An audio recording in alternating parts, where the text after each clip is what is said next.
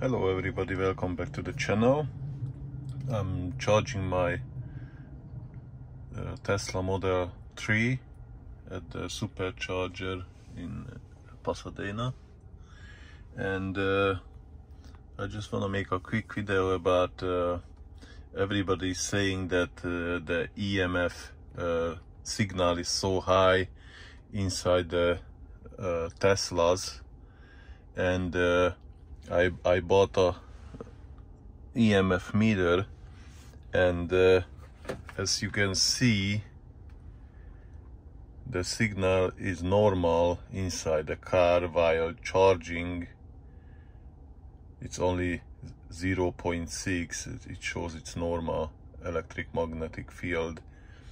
So a lot of people put the video on YouTube and saying that the EMF signal is so high inside a Tesla, and if I put it close to the wireless charger, then it goes a little bit up, but otherwise it's 0.06. That's normal. So there is no high EMF inside the car whatsoever. I put it down on the floor, it still say 0.7, so it doesn't matter where I put it, it doesn't go so high up, because if it goes so high up, it's gonna start beeping. So if I put it close to my cell phone, it goes up way higher than inside the Tesla.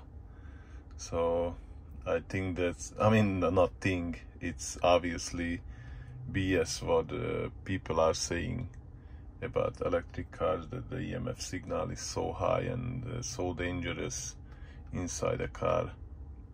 Why are you driving or whatever? Even if you're driving, it doesn't go up high.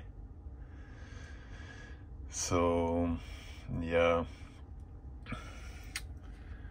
I'm at 83% already. I started to charge it at 9%, and I have 25 minutes remaining. This time I'm charging 100%, because the factory says once a month you should charge it to 100%. So it's about time for me to charge it this month to 100%. So that's what I'm gonna do.